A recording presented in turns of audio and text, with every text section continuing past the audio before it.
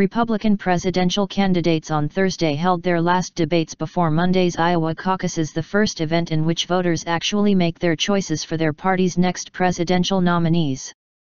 Most of the candidates quickly addressed Fox News moderator Megyn Kelly's request to address the elephant not in the room Thursday night, that frontrunner Donald Trump was not participating in the debate. "I'm a maniac and everyone on this stage is stupid, fat, and ugly, and Ben, you're a terrible surgeon," Texas Senator Ted Cruz said to rival Ben Carson, a retired neurosurgeon, saying that he had now gotten the Donald Trump portion of the program out of the way. Florida Senator Marco Rubio said while the billionaire candidate is entertaining, Trump is not what the campaign is about. And former Florida Governor Jeb Bush, who has often been the target of Trump's barbs, joked that he missed having the real estate mogul on the stage. But the rest of the candidates avoided mentioning Trump and quickly moved on to establish their credentials as president. Because of the large number of candidates, 11 host Fox News split the debates in Des Moines, Iowa, between the 7 candidates leading polls and the 4 bringing up the rear. Immigration issue. In the most heated exchanges of the night, moderator Kelly, using video clips of candidates' previous statements, questioned several candidates regarding their seeming flip-flops on the immigration issue. Rubio campaigned for the Senate in 2010 on a tough immigration stance, saying he would never support blanket amnesty. He later became part of a bipartisan group of senators called the Gang of Eight, who crafted a comprehensive immigration bill in 2013 that contained a pathway to citizenship.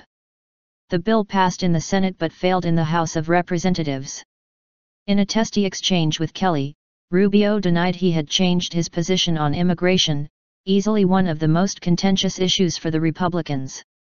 "What I've always said is this issue needs to be solved," he said. He said while he's not for deporting the millions of undocumented immigrants in the U.S. As Trump has suggested he would do, we're not for handing out citizenship either. Bush attacked Rubio, saying the senator had sought his support as governor on legislation that would allow a pathway to citizenship. But then he cut and run because it wasn't popular with conservatives, he chided. Rubio fired back, saying Bush used to support a path to citizenship. The former governor responded, "So did you, Marco." But Thursday's spotlight was stolen by the Republicans' leading contender, billionaire real estate mogul Trump.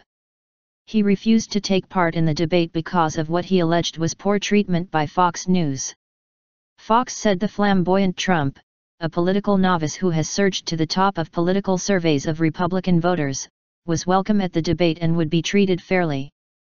But the network refused to replace moderator Kelly, who angered Trump at an August debate by asking him about slurs he has made over the years about women.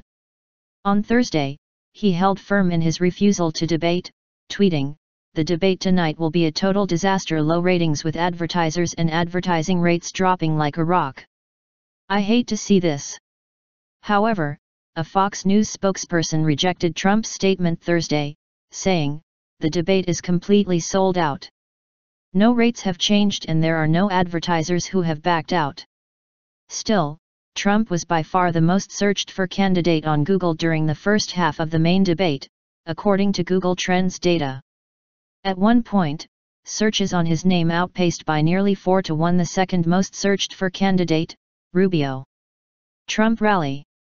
Trump held a separate event at Drake University for U.S. veterans that coincided with the GOP debate. He said he decided not to appear out of respect for myself. "I wanted to be at the debate tonight, but you have to stick up for what's right." He told the crowd gathered at his rally, "When you're treated badly, you have to stick up for your rights," adding that we have to stick up for our country if we're being mistreated. Trump said his foundation already has raised $5 million for America's vets. He said he's putting up $1 million of his own money, and that many of his wealthy friends are giving large contributions as well. Huckabee and Santorum showed up at the Trump event. Each was invited by Trump to speak briefly.